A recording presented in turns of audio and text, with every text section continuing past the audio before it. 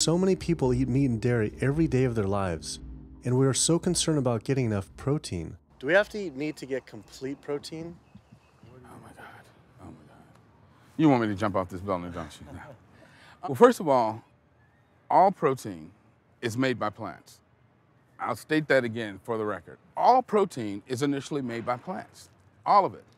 And it is not necessary to eat animal tissue in order to get protein. Only plants have the ability to actually take nitrogen from the air, break those molecules apart, and incorporate that nitrogen into amino acids and then make protein. Any protein you get from an animal is simply recycled plant protein.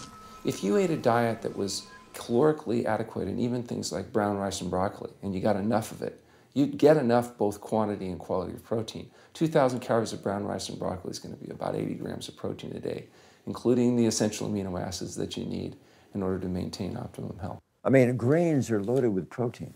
Beans are loaded with protein. Vegetables are loaded with protein.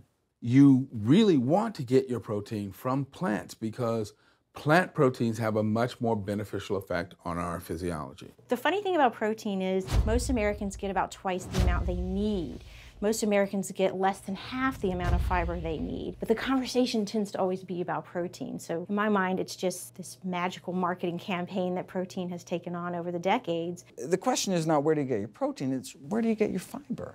I have never in my professional career seen a protein deficiency. I've never seen someone come in eating normal amounts of calories and they're protein deficient. You just don't see that. So human milk has the lowest protein content ever in any species ever tested. I mean, that's the fluid that's been designed by evolution over millions of years. And that's just like the perfect food for human babies, right? Perfect food, lowest protein content any other mammal. And so it gives a sense of kind of the protein requirements for food. Anything. So then rat milk, ape milk, donkey milk, any milk has ever been tested. And you hear this a lot in bodybuilders. They're like, well, I need, chicken, or I need fish to be, to be strong, to build muscle tissue.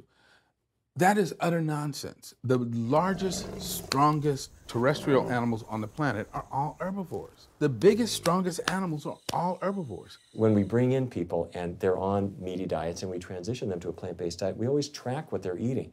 Their vitamin intake goes up. Their nutrition overall goes up, dramatically better.